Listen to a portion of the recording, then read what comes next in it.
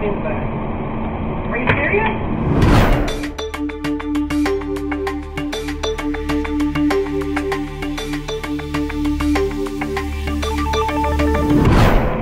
Alright, have a nice day.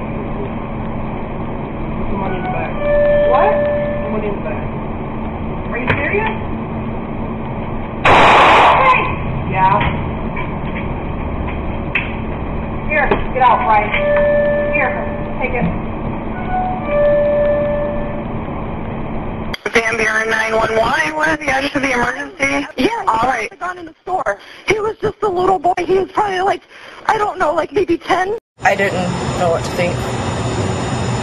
I just grabbed the money and gave it to him. He took off with $3,800, according to police. But officers say they caught him less than 5 minutes later, crouched between two buildings. He actually had his hands like he would possess a firearm.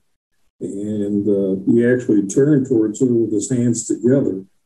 He's probably very lucky that he did not get shot. After being taken into custody, police say the boy told them the heist wasn't even about the money. He told me he did not do it for the money, that he would have thrown the money into a sewer. The boy allegedly telling officers he did it for a personal reason, and his plan would be ruined if he told them why. 12-year-old boy who police say was one of 3 people involved in an armed robbery in the Loop. You may remember this video from yesterday we showed you. It's surveillance from inside Americana submarine that's under the L line at Clark and Van Buren. Well, now police say 3 suspects were arrested about an hour later and just a few blocks away. Again, one of them just 12 years old. They're all facing gun and drug charges too. Just seconds after this father and young child made their way out, a boy with a hoodie and bandana on his face with a gun in hand rushed in demanding money. She was just really surprised. She couldn't believe that someone this young would be doing something this crazy.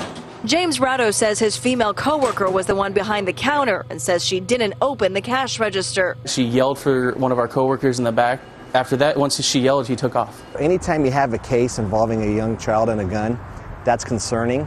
But what makes this case unique is how bold the suspect was. Another camera from outside the store shows us how the 11-year-old rolled up on a skateboard, pacing outside the store before he made his move. An 11-year-old on a school bus isn't unusual, but it is when the child is behind the wheel and leading the police on a high-speed chase. Police say the young suspect allegedly intentionally tried to hit another driver in his path.